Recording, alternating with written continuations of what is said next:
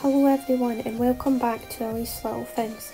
I just thought I would share a wee video on my day out trip to a few places. So we first decided to go to Doon Castle.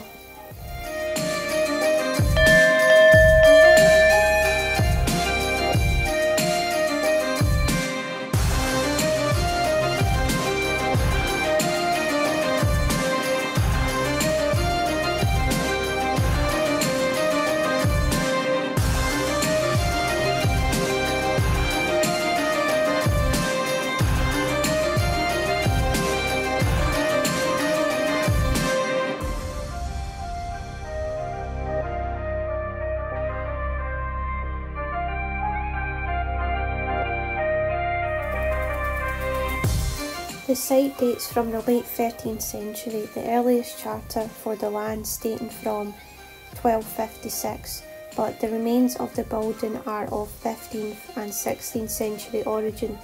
One tradition says that the castle was built by the Danes. Another claims that the Mackensons held the castle from Alexander III as a reward for their valour at the Battle of Largs.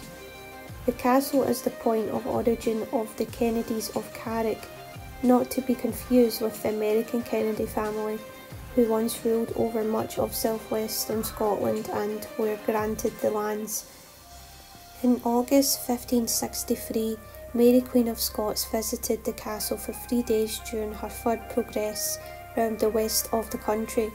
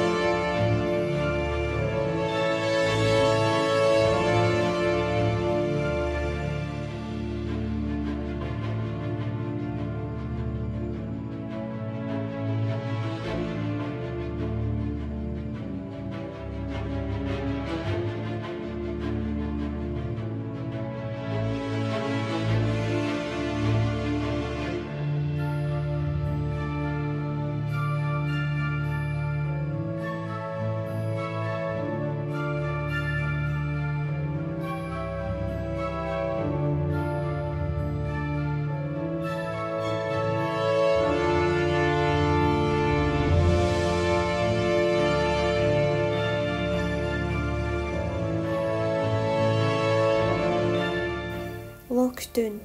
Loch Doon represents the largest freshwater loch in southern Scotland, lying at the head of the River Doon. Now a peaceful beauty spot, Loch Doon has an illustrious history. In the 13th century it was a site of Balloch Castle, owned by the Earls of Carrick and later the Kennedy clan. Balloch Castle was later demolished by King James.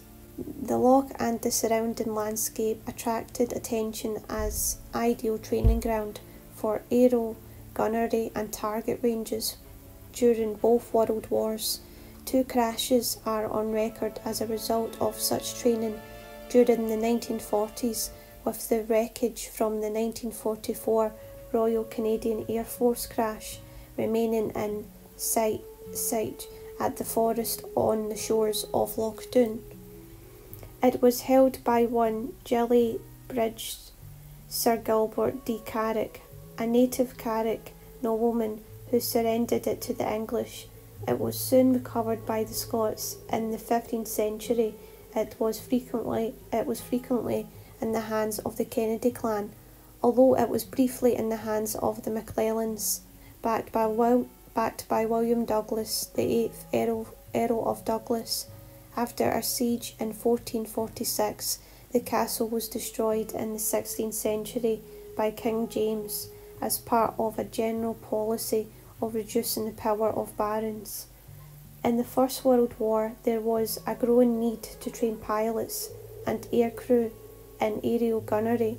Loch Doon was thought to be ideally suited for such an establishment, with its surrounding steep hills being an ideal position for target ranges. Work began in September 1916, and an airfield, slipways, piers, jets, seaplane, tramways and other associated buildings erected. What is sad is this was the place my dog Woody used to swim, so it reminds me a lot of my dog.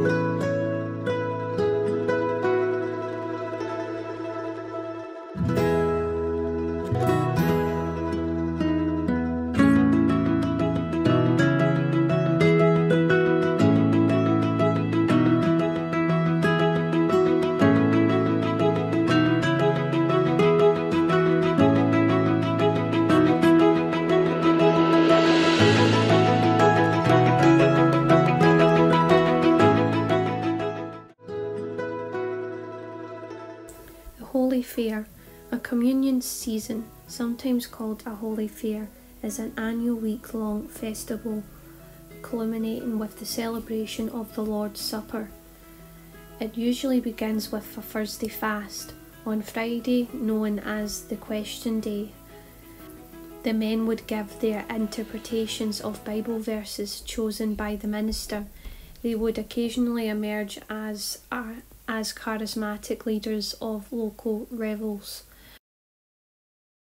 There is usually activities, music and culture for all ages and interests, more than 70 stalls and outlets selling a huge variety of interesting crafts, foods and delicacies, along with charitable stalls and local organisations.